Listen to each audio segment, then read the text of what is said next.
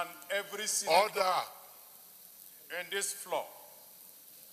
This matter has to do with our meeting of yesterday, which was a closed-door meeting, which was not an open meeting.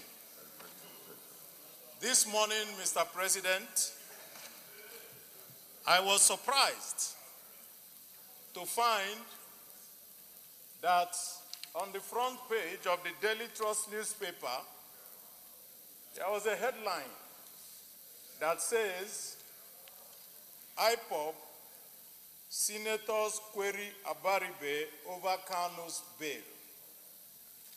Mr. President, we have always said on this floor that anytime we have a closed-door session, that it is only what the presiding officer says after the closed-door session that is the sum total of our discussion. And I remember that yesterday, 3 points were made as a result of our discussion, which was Nigeria's unity and also the effort by this Senate to make sure that we help in bringing peace to this country. A headline that purports to say that this was what happened in our closed-door session, which of course did not happen, does not in any way advance the cause of peace in this country. My constituents have been worried. They have called me, and they have been asking me, and I've told them that it is not true, and that I will bring it up on the floor and ask this entire Senate to please help us to ask Daily Trust to be able to produce whoever gave them this erroneous and misleading information. The Senate does not query anybody or any of its members. That is the first place where they failed in casting this headline. Of course, the rest of what happened, each and every senator here knows what we discussed and how we discussed and what we came out as the end of our deliberation.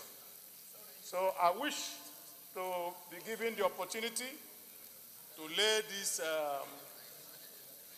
newspaper comes out in there, but I know that God will not allow them to go ahead with their nefarious entities. All right, but lay the paper, please.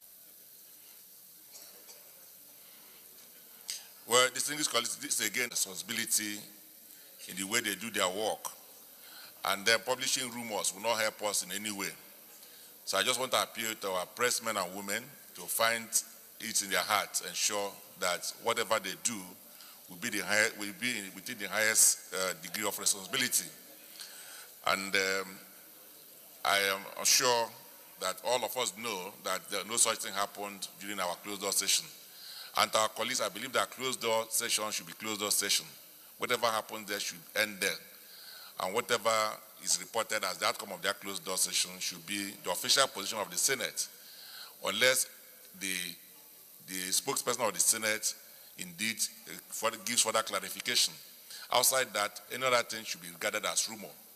So I just want to appeal that we maintain some level of responsibility in reporting what transpires in both the closed-door session and indeed in all our sessions, so that the Nigerians will also know that both the press and the parliament are working together in the best interest of our country.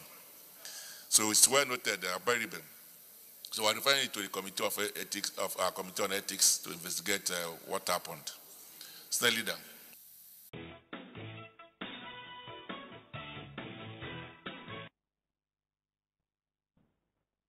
Welcome back. Well, yes, indeed, the country is not short of recommendations in terms of what do we do, how do we get it right.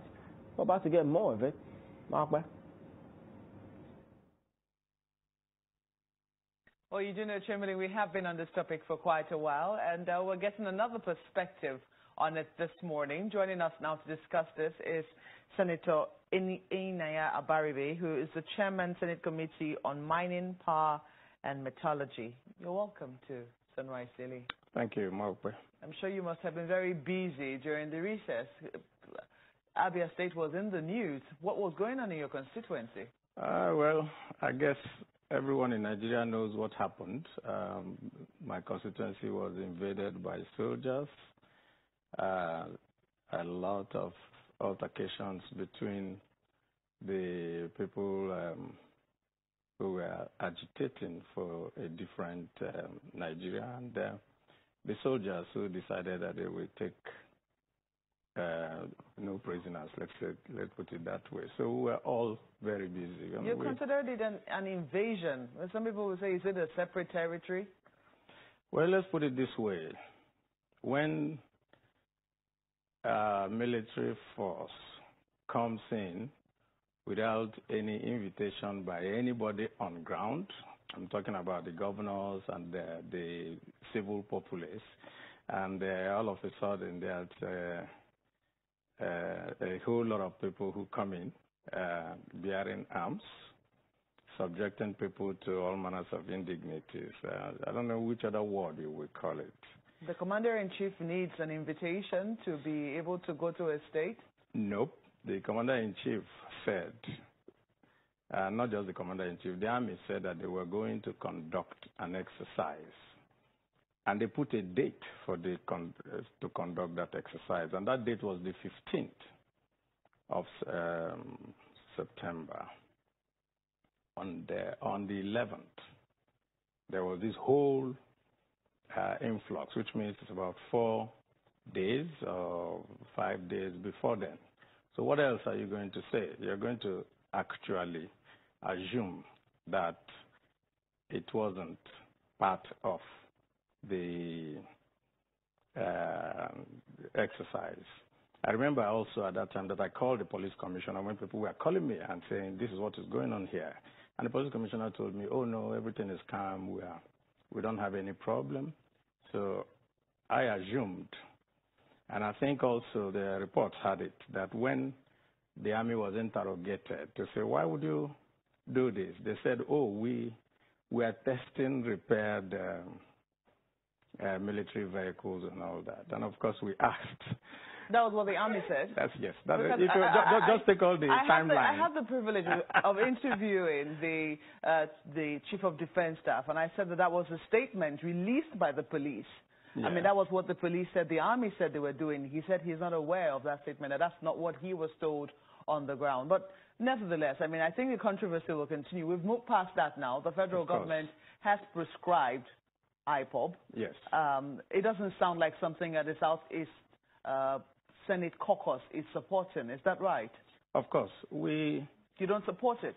We don't support it. We think that it was an overkill. We think that it was giving a dog a bad name to hang it. Because we felt that, first of all, there are procedures that you use to go towards proscription.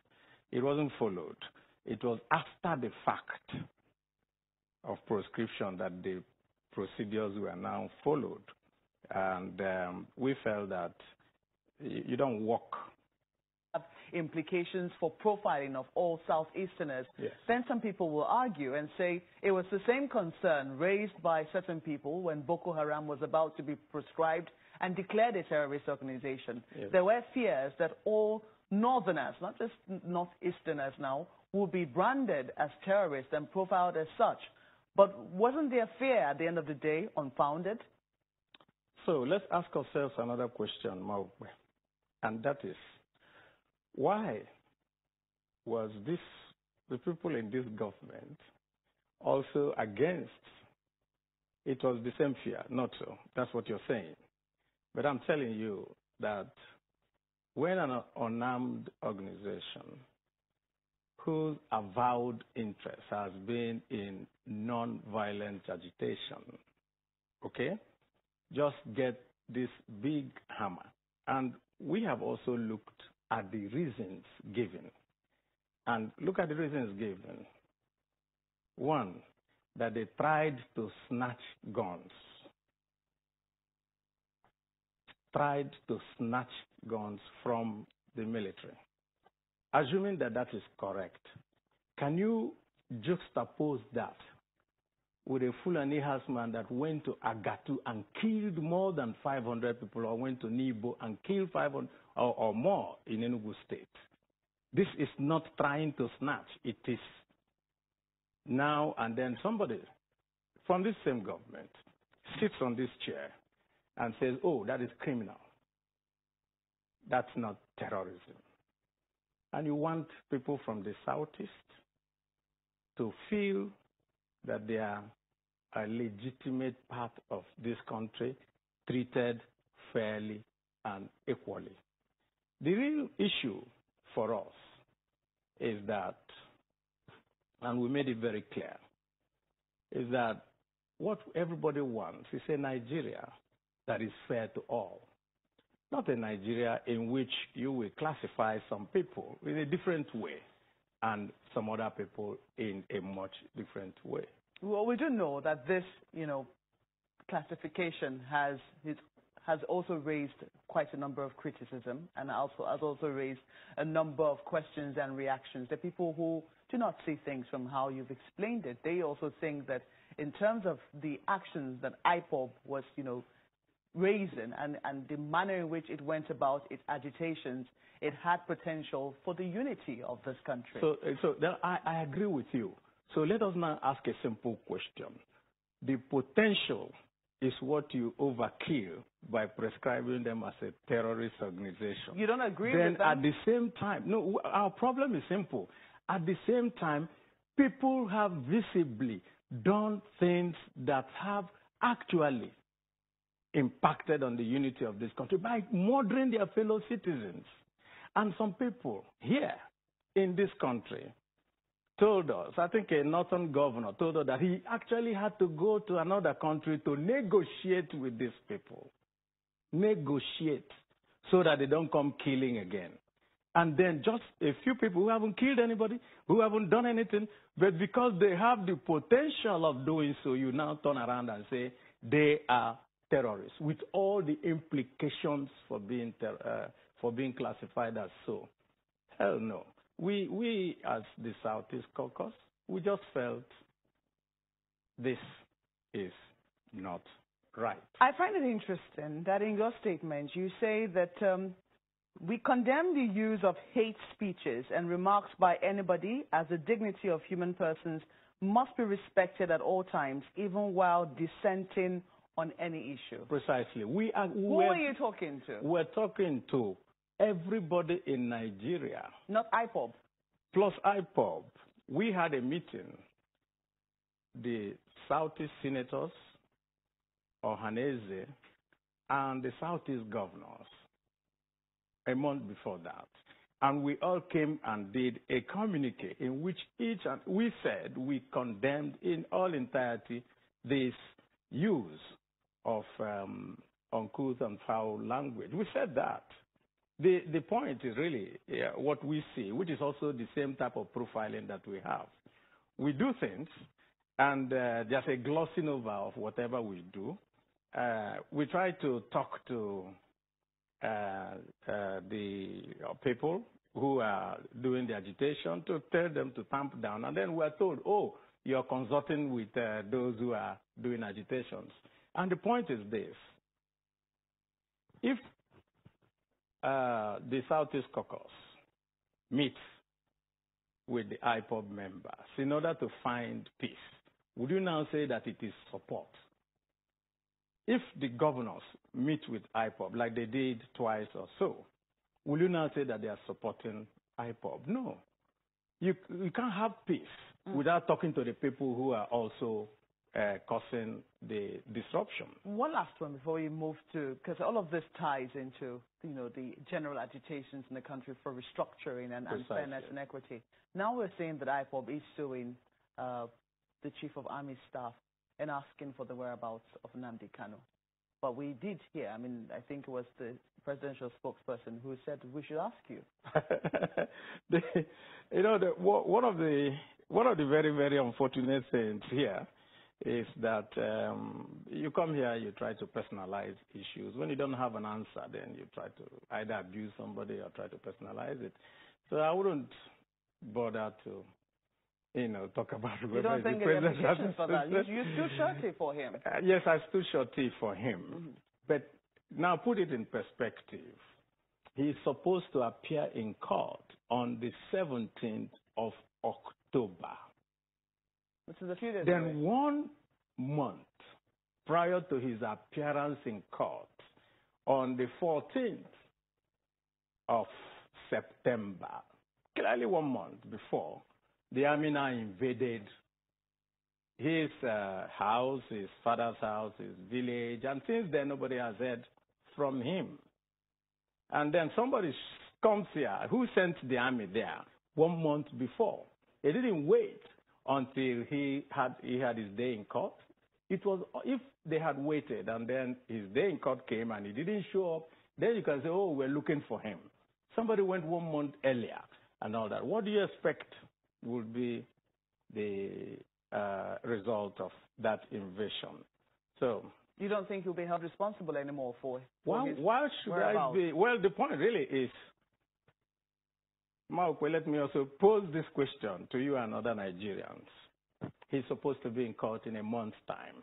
We show up today trying to grab him or whatever, or we don't know whether he's dead, or because I hear that they've gone to court seeking for his whereabouts. Would you now hold me liable for what is supposed to happen in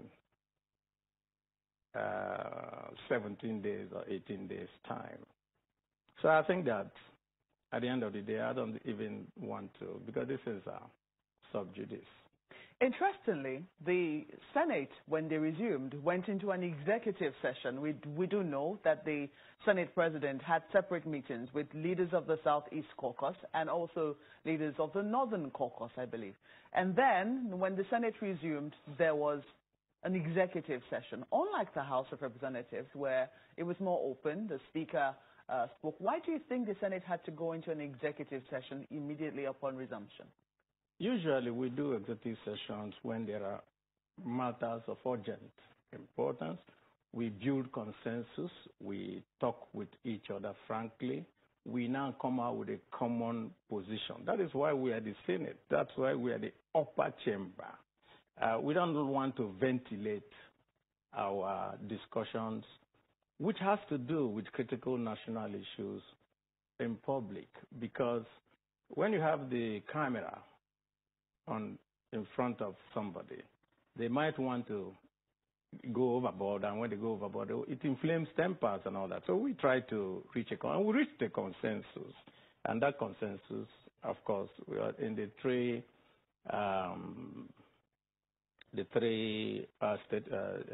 steps that the Senate President listed out. And the most critical one, of course, for us was the fact that the Senate will take all measures, all avenues to be able to bring peace and lasting peace to all parts of the country where there is agitation. The unfortunate thing, of course, is that because we're focusing on the Southeast, it now looks as if that is where the agitations are. No, there's agitations all over the place, which I'm sure you know. And that is the reason for the recent clamor by all parts of Nigeria, by eminent Nigerians, that this union is very shaky and there is need for us to shore up the foundations of this union, let's put it that way. Senate seeks an avenue to make sure peace is restored in all parts of Nigeria, and then they also say all groups seeking to achieve agitation should do so through constitutional means. Precisely. What does that mean then for all the groups that are, we've heard from the Southern Leaders of Thought, we've heard from the Southern Leaders Forum, we've heard also from Ohanese, we're hearing also from the Southeast Senators Caucus. What exactly are your colleagues from the North saying? They're very supportive of the fact that the agitations and all that must be looked into, and they must be looked into, and they're also supportive of the fact that we call on everybody that you should use the constitutional means of doing your agitations, and that Nobody is against that. That is why it came out as our communique. Constitutional means what? Because some people say that the changes that this country needs, the moves that it needs to make to be able to restructure cannot be done through the National Assembly. In fact, some groups believe that we need an entirely new constitution, and as such, that is totally outside the limits of the National Assembly. Precisely. Let's put it this way, too. There is already a National Assembly in place. There's already a constitution in place. So that means that there are also avenues within the constitution for you to be able to have discussions with various parts and various groups. That is why you have representatives. You understand? Those who say, oh, it cannot be done under this, I think that they probably are also those who have lost faith in Nigeria. I don't think. We believe that there are still possibilities for us to be able to get to where we want to go under this constitution. That is why we also have things called constitutional amendment. If there is an aspect that is not there in the constitution, for example, the only place where there's a referendum in the constitution is when you have a creation of states. But suppose you want a referendum on other things that don't have to do with that, then that means we have to amend the constitution to insert that provision. And once we all agree, then that goes ahead. It's just a question of each and every one of us agreeing that this is the best way forward. And how do you do that? You're going to do it by discussions, by interactions, by deliberations, and by consensus building. Some people will say that the House of Reps seem to be more progressive than the Senate in that regard in terms of consensus building. If you look at, for instance, their vote on the devolution of power, they nearly got two-thirds majority. Looking at their numbers, 210 of them voted yes, and just 71 voted no. If you look at the figures in the Senate, you have 46 voting yes and 48, even more, voting no. Yes. So what do you think is responsible for that disparity seen between both chambers of National Assembly? Well, maybe the level of information that people have. The point, and I have to make this very clear to Nigerians, there's this feeling that restructuring, devolution of powers and those ones means that you're essentially taking away from a particular part of the country their inbuilt advantages that came through the type of constitution that we have. And therefore, any attempt to juggle with it means, oh, you're going to deprive us of maybe revenue, maybe power, maybe, and all that. But the fact is that that's not it. I think what restructuring, to my own mind, means is changing the structure of this country such that the component units that make up the country do not continue along this path of what, for a better word, somebody described as a feeding bottle democracy, and actually bring a democracy that people contribute, compete with each other, make their best way forward. And those from the northern part of the country who feel that, we're going to be poorer and all that, actually are going to be the richest part of the country. And I'll tell you why. Simply put, in the next 10 to 20 years, there will be no more use for oil. That is happening. Countries are now moving away from fossil fuels to this. And so, but people must eat. Agriculture is going to be the next frontier, just like it used to be for Nigeria. And where do you really have this? It's the same. No, that's where you have the land, you have everything. So let's just put it this way. Take a country like Netherlands. Netherlands is smaller than Niger State. Niger State is bigger than Netherlands, twice the size of Netherlands. But Netherlands exports agricultural products to the tune of about $180 billion. I don't think Nigeria has gotten up to $100 billion from oil. So you could see the potentials that are there when we harness ourselves properly and move away from this contraption that is today that makes everybody feel that you just have to work for a center that is overloaded, overbloated, and very difficult to manage. Would you agree that at the heart of all of this is the talk of oil?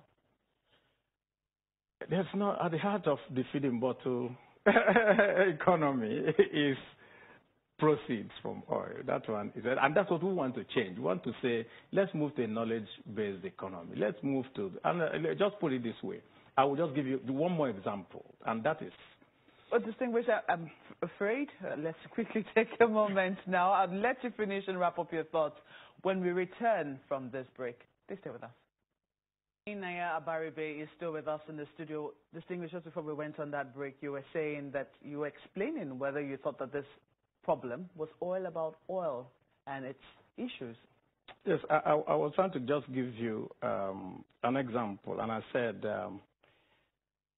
10 years ago, the top 10 companies in the world with the largest revenues were oil companies, Shell, Texaco, and so forth. But today, the top 10 companies are technology companies, Google, and so forth.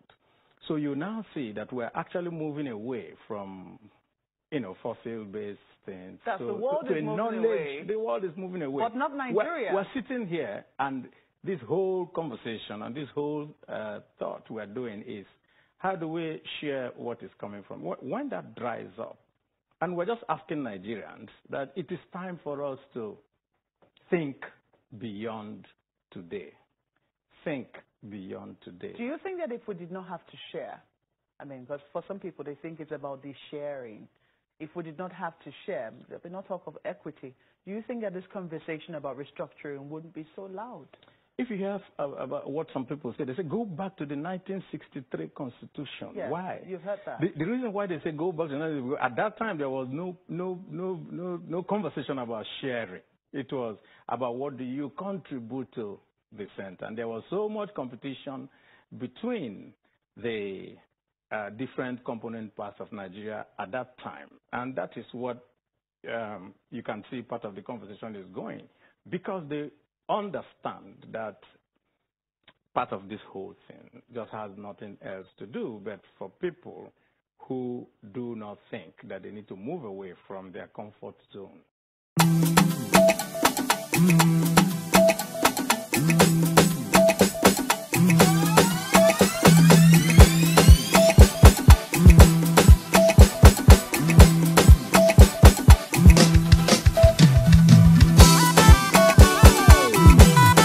People who haven't killed anybody, who haven't done anything, but because they have the potential of doing so, you now turn around and say they are terrorists, with all the implications for being classified as so.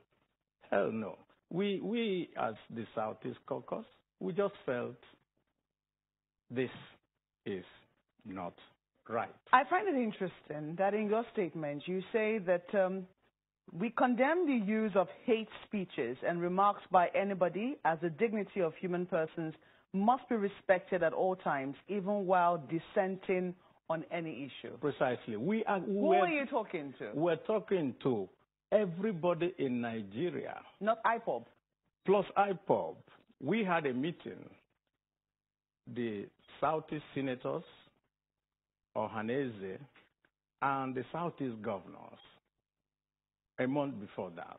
And we all came and did a communique in which we said we condemned in all entirety this use of uncouth and foul language. We said that.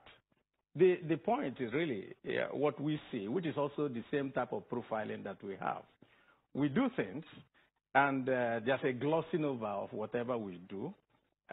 We try to talk to the people who are doing the agitation to tell them to tamp down. And then we're told, oh, you're consulting with those who are doing agitations. And the point is this. if the Southeast Caucus meets with the IPOB members in order to find peace, would you now say that it is support?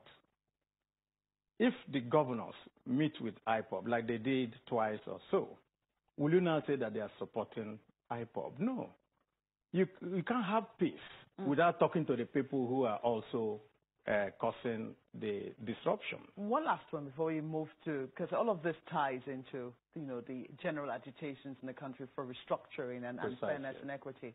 Now we're saying that IPOB is suing the Chief of Army Staff and asking for the whereabouts of Nnamdi Kanu. But we did hear, I think it was the presidential spokesperson who said we should ask you. One of the very, very unfortunate things here is that you come here, you try to personalize issues. When you don't have an answer, then you try to either abuse somebody or try to personalize it. So I wouldn't bother to, talk about whoever you don't is think the president. for that? You stood shorty for him. Yes, I stood shorty for him. But now put it in perspective.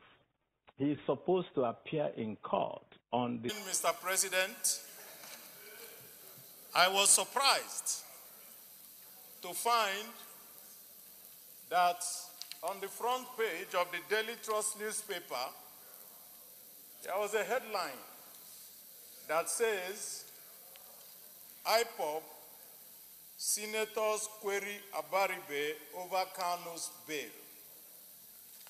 Mr. President, we have always said on this floor that anytime we have a closed-door session, that it is only what the presiding officer says after the closed-door session that is the sum total of our discussion. And I remember that yesterday, 3 points were made as a result of our discussion, which was Nigeria's unity and also the effort by this Senate to make sure that we help in bringing peace to this country. A headline that purports to say that this was what happened in our closed-door session, which of course did not happen,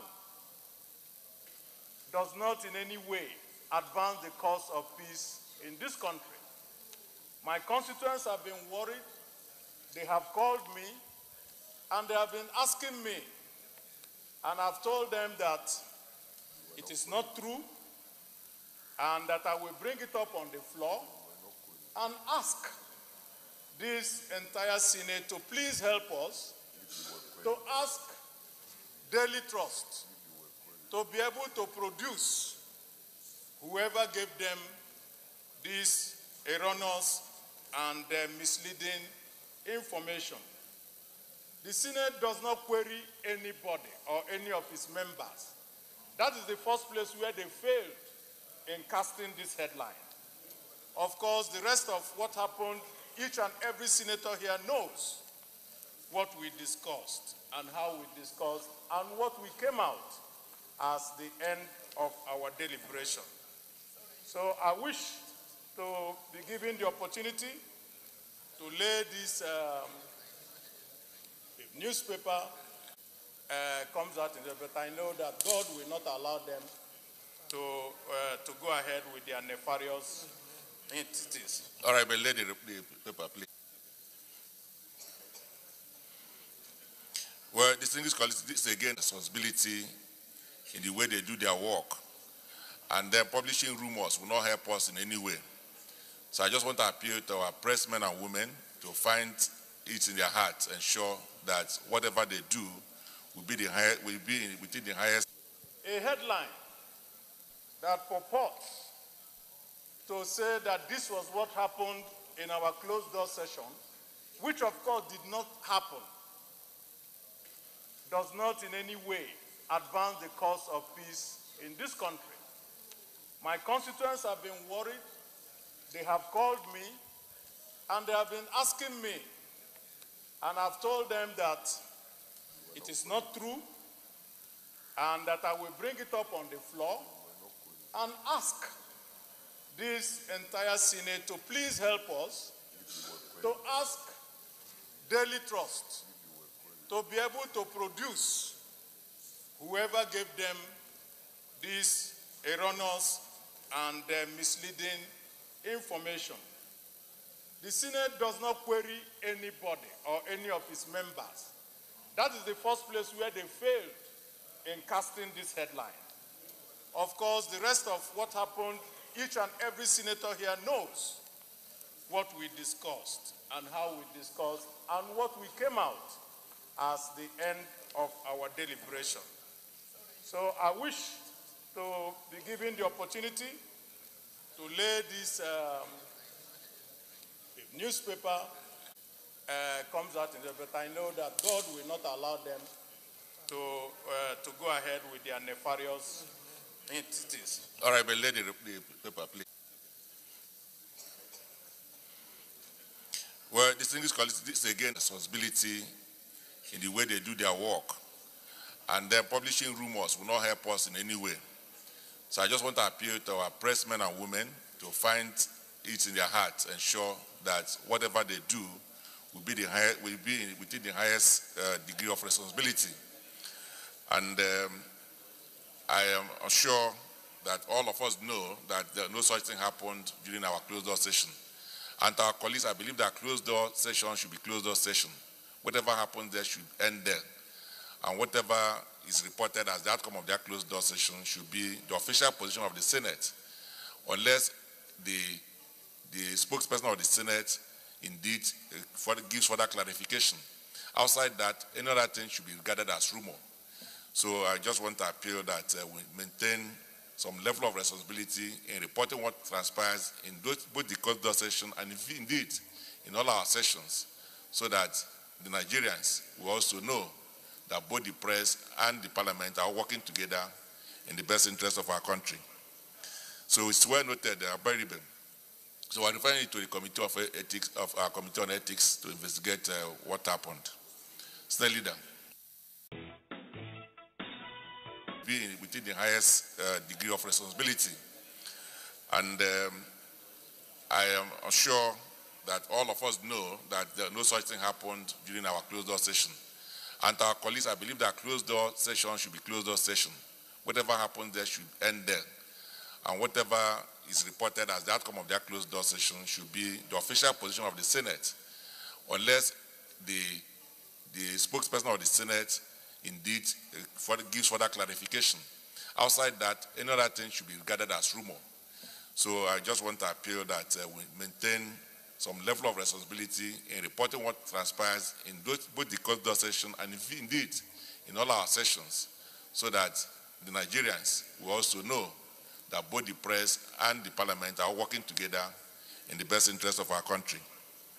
So it's well noted, Abaribe. So I'm referring to the Committee of Ethics, of our Committee on Ethics, to investigate what happened. Senate Leader.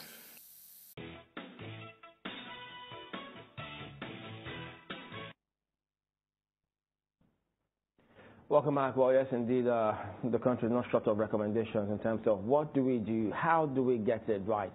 We're about to get more of it. Mark. Well, you do know, Chairman, we have been on this topic for quite a while, and we're getting another perspective on it this morning. Joining us now to discuss this is Senator Enyinnaya Abaribe, who is the Chairman, Senate Committee on Mining, Power and Metallurgy. You're welcome to Sunrise Daily. Thank you, Mark. I'm sure you must have been very busy during the recess. Abia State was in the news. What was going on in your constituency? Well, I guess everyone in Nigeria knows what happened. My constituency was invaded by soldiers. A lot of altercations between the people who were agitating for a different Nigeria, and the soldiers who decided that they would take no prisoners, let's put it that way. So we were all very busy. You considered it an invasion. Some people will say, is it a separate territory? Well, let's put it this way. When a military force comes in without any invitation by anybody on ground I'm talking about the governors and the civil populace. And all of a sudden, there's a whole lot of people who come in bearing arms, subjecting people to all manners of indignities. I don't know which other word you would call it. The commander-in-chief needs an invitation to be able to go to... Question. The potential is what you overkill by prescribing them as a terrorist organization. You don't agree then with that? At the same time, no, our problem is simple. At the same time, people have visibly done things that have actually impacted on the unity of this country by murdering their fellow citizens. And some people here in this country told us, I think a northern governor told us that he actually had to go to another country to negotiate with these people. Negotiate so that they don't come killing again. And then just a few people who haven't killed anybody, who haven't done anything, but because they have the potential of doing so, you now turn around and say they are terrorists, with all the implications for being classified as so. Hell no. We as the Southeast Caucus, we just felt this is not right. I find it interesting that in your statement you say that we condemn the use of hate speeches and remarks by anybody, as the dignity of human persons must be respected at all times, even while dissenting on any issue. Precisely. Who are you talking to? We're talking to everybody in Nigeria. Not IPOB. Plus IPOB. We had a meeting. The Southeast Senators, Ohaneze, and the Southeast Governors a month before that. And we all came and did a communique in which we said we condemned in all entirety this use of uncouth and foul language. We said that. The point is really what we see, which is also the same type of profiling that we have. We do things, and there's a glossing over of whatever we do. We try to talk to the people who are doing the agitation to tell them to tamp down, and then we're told, oh, you're consulting with those who are doing agitations. And the point is this. If the Southeast Caucus meets with the IPOB members in order to find peace, would you now say that it is support? If the governors meet with IPOB like they did twice or so, will you now say that they are supporting IPOB? No. You can't have peace without talking to the people who are also causing the disruption. One last one before we move to, because all of this ties into, the general agitations in the country for restructuring and fairness and equity.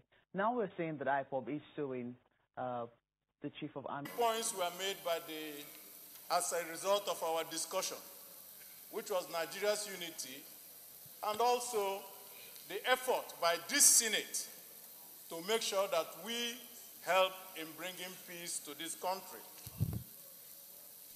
A headline that purports to say that this was what happened in our closed-door session, which of course did not happen, does not in any way advance the cause of peace in this country. My constituents have been worried. They have called me, and they have been asking me, and I've told them that it is not true, and that I will bring it up on the floor and ask this entire Senate to please help us to ask Daily Trust to be able to produce whoever gave them this erroneous and misleading information.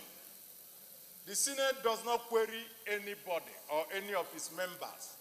That is the first place where they failed in casting this headline. Of course, the rest of what happened, each and every senator here knows what we discussed and how we discussed and what we came out as the end of our deliberation. So I wish to be given the opportunity to lay this newspaper comes out in there, but I know that God will not allow them to go ahead with their nefarious entities. All right, but lay the paper, please. Well, distinguished colleagues, this is again responsibility in the way they do their work. And then publishing rumors will not help us in any way.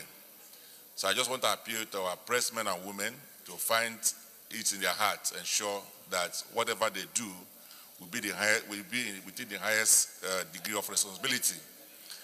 And I am sure that all of us know that no such thing happened during our closed-door session. And to our colleagues, I believe that closed-door session should be closed-door session. Whatever happens there should end there. And whatever is reported as the outcome of that closed-door session should be the official position of the Senate, unless the spokesperson of the Senate indeed gives further clarification. Outside that, any other thing should be regarded as rumor. So I just want to appeal that we maintain some level of responsibility in reporting what transpires in both the closed-door session and indeed in all our sessions, so that the Nigerians will also know that both the... Well, you do know, Chamberlain, we have been on this topic for quite a while, and we're getting another perspective on it this morning. Joining us now to discuss this is Senator Sen Enyinnaya Abaribe, who is the Chairman, Senate Committee on Mining, Power and Metallurgy. You're welcome to Sunrise Daily. Thank you, Maupe. I'm sure you must have been very busy during the recess. Abia State was in the news. What was going on in your constituency? Well, I guess everyone in Nigeria knows what happened. My constituency was invaded by soldiers. A lot of altercations between the people who were agitating for a different Nigeria and the soldiers who decided that they would take no prisoners, let's put it that way. So we were all very busy. You considered it an invasion. Some people would say, is it a separate territory? Well, let's put it this way. When a military force comes in without any invitation by anybody on ground, I'm talking about the governors and the civil populace, and all of a sudden there's a whole lot of people who come in bearing arms, subjecting people to all manners of indignities. I don't know which other word you would call it. The commander-in-chief needs an invitation to be able to go to a state? Nope. The commander-in-chief said, not just the commander-in-chief, the army said that they were going to conduct an exercise. And they put a date for to conduct that exercise. And that date was the 15th of September. On the 11th, there was this whole influx, which means it's about 4 days or 5 days before then. So what else are you going to say? You're going to actually assume that it wasn't part of the exercise. I remember also at that time that I called the police commissioner when people were calling me and saying, this is what is going on here. And the police commissioner told me, oh no, everything is calm, we don't have any problem. So I assumed, and I think also the reports had it, that when the army was interrogated to say, why would you do this? They said, oh, we are testing repaired military vehicles and all that. And of course we asked. That was what the army said? That's yes. Just take all the timeline. I had the privilege of interviewing the Chief of Defense Staff. And